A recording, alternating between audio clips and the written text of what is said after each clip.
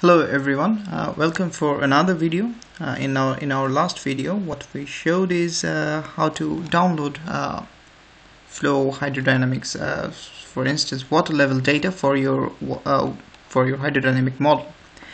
And now, today I'm going to show you how to download freely available wave data from the wave, and you can use it for your models as a wave boundary condition. So let's start with that one.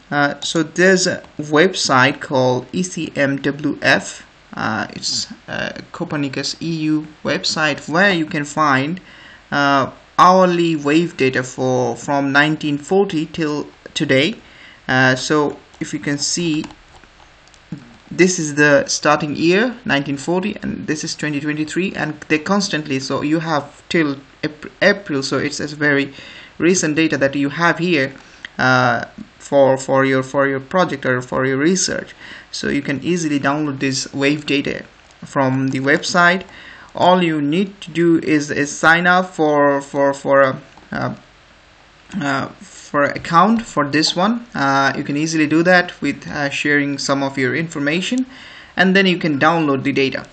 Another thing is that you can select the whole available region for your wave data, or you can select some extent of the area that you want for your wave data to be extracted. Another thing you need to remember, there's a limit for data to be downloaded. So for instance, you cannot download more than 100,000 data points for your data, but the thing is that you can request for different for a single area, single year. For instance, you can select a single year for or single month, or even 1 or 2 year for selected region, and then you can download it, and then you can download again, and then you can easily join the netcdf files to create a bigger one that you can do very easily if you have a very big area to cover. So after setting up your so these are the parameters of this is north. So these are the latitudes, the latitudinal limit from north to south, and this is longitudinal limits for your east to west. So if you put this one and then submit the form of request, and then what they will do, they will give you this data sets which can be downloaded from here. If you click on download, it will be there. I have already downloaded this one.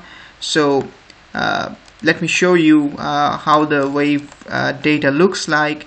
So before going there, let me show you what you should download for your wave model. So in Delft 3D, if you want to input not only Delft 3D, in almost all of the models, what you need is the wave height for your wave model. Then you need the wave period, normally peak period or TP, the significant wave height HS, then mean wave direction, so the theta or the wave that the incoming wave direction, and then you have the spectral wave directional spreading. So you have a mean wave direction and how much that direction deviate from the mean, so that's the directional spreading. And so these are the 4 parameters that you need for your wave data. And you can also because if you want to simulate storm surge, you also need wind data for your model, and you can also download that one here as well. So the 10 meter U component of the of the wind, and then 10 meter V component of the wind, and then mean sea level pressure. That's another aspect in order to see how the storms is moving. So this is also required. So if you have these 3 data, you can easily simulate storm surge in your model. So these are the things that you should click, and you can also easily download very other things here as well. It's ready to explore for what you need to download for your project, for your research. And very good thing is that it's free. You can easily download it. So that's the amazing thing.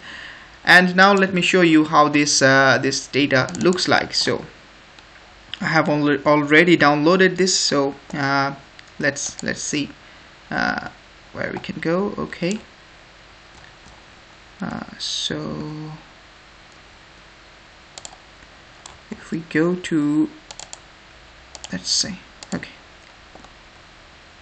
So here you have in QuickPlot you can easily see the netcdf file. So you have the 10 meters U component, 10 meters V component, mean sea level pressure, wave direction, wave period, significant wave height, and wave spectral directional width or wave directional spreading.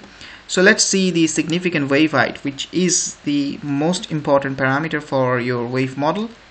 So here, so you may say that why this area is wide, because this area has land area, so there is no water area here.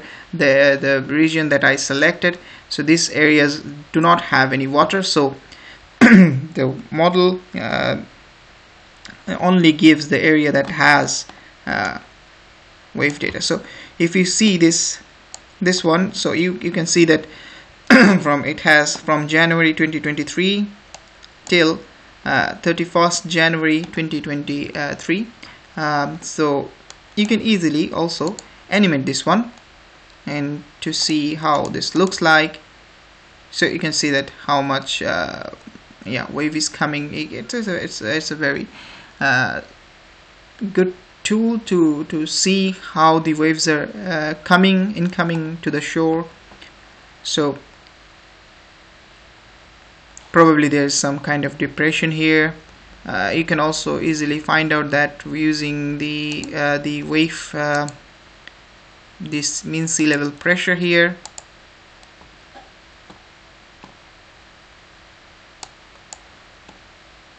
And for this one you have the whole region, because pressure is applicable not only in water. You can also have that in the whole area. Although it's a sea level pressure, it's normally means the barometric pressure for entire area. So you can see this one easily. So you can easily see that there is a there's probably a storm here that was forming, and it passed away like this way. So yeah, let's see how it looks like in the animation. It may be a very interesting things to see. So you can see that the storm passing here. It's a very handy thing. You can easily identify these things very easily. So yeah, you can use all this available data for your wave model. So I hope that you like this video and you will be able to download this data from the web very easily. And if you like this video, please do hit the like button and share button, and do subscribe the channel for the channel growth. And if you have any question, do ask me in the comment section. I'll try to answer them. And that's it for now. Bye.